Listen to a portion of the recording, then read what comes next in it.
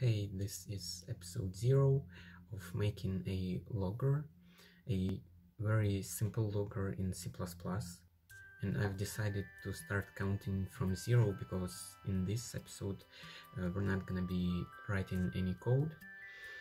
In this episode I'm gonna talk about what kind of logger we're gonna make and what functionality it's gonna have and stuff like that. And I'm also gonna talk a little bit about log priority levels, so why we even need different priorities and stuff like that. And then I'm gonna show you the program that we're gonna get by the end of episode 1. So let's start. It was important for me to make this logger both simple and usable. So what do I mean by simple? Well, there is gonna be very little code, and the code that there will be is gonna be straightforward. So there aren't gonna be any complex class hierarchies or anything like that, just one simple class. But at the same time it's gonna be usable, so it's gonna have priorities, so log priority levels. So we're gonna be able to set priorities, and then we're gonna be able to output actual data, output primitives such as integers, float, double, characters, and also strings. And it's gonna be thread safe, so it means that we can use this logger in multi-threaded programs and it's gonna work properly, and we're gonna make it in C++.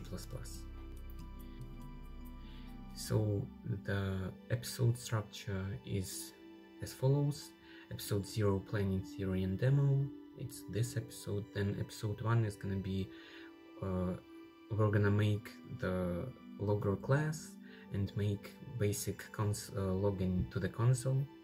And in episode 2 we're gonna make a file login, and also we're gonna make timestamps. And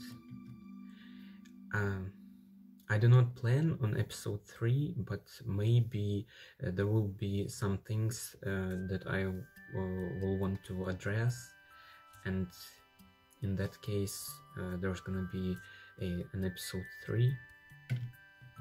So there will be 6 priority levels: trace, debug, info, warn, error and fatal. So basically they just reflect what kind of information a log has.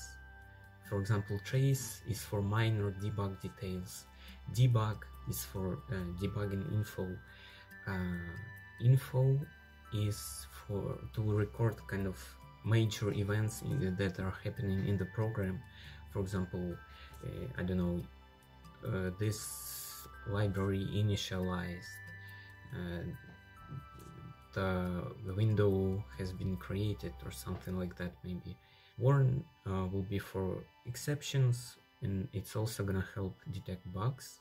Error is for failure to perform any task that has to be performed, and fatal is for errors that we simply cannot recover from. It's also sometimes called critical, and basically we can use those priority levels to filter out logs that we don't need. Say for example, if we're running a program for debugging, we want to set log priority to debug or trace, so that logs will be recorded with debug information. But in the release version of our program we don't need to log any debug information, so we're gonna set priority level to info, and trace and debug logs will not be recorded.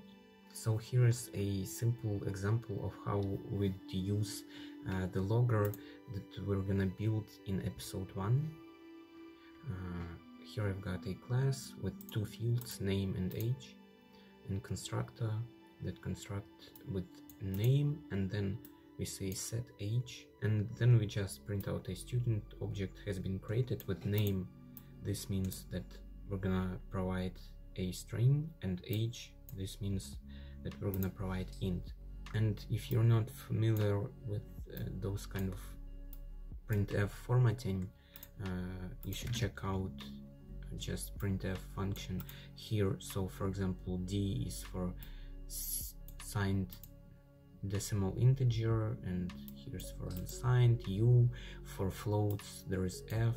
For strings there is S. For character there is C, and so on. If value is not in range from 18 to 120, then we log a message with warn priority, which says invalid value of age was provided to set age. Otherwise we just set age. And here I've got two objects creating. So here we've got a student object has been created with name Daniel and age 20. Yeah, here we, in the second object, we provide an invalid age 15. So invalid value of 15 was provided to set age, and a student has been created with name Mark and age 0. Also, in the first episode, we're gonna ensure thread safety. So here I've got 10 threads, and I start each thread, and each thread runs log test function, which just logs a number, which is gonna be I. So here we create 10 threads, an array of 10 threads, and we start each thread. Here we just wait for each thread to finish, and then we return. So this is a program that has 10 threads, and each thread uses logger. And here, so threads, some threads are faster, but as you can see, the messages are not broken up. If it's not thread safe, then there could be, for example, info and then another info 4 and then 3 comes after that. But this output means that our logger works properly in a multi-threaded program. So this all is going to be done in episode 1, and in episode 2 there will be timestamps. So the log message is going to have an exact time and date when it was recorded, and also file output. So go ahead to episode 1. Thanks for watching. Bye.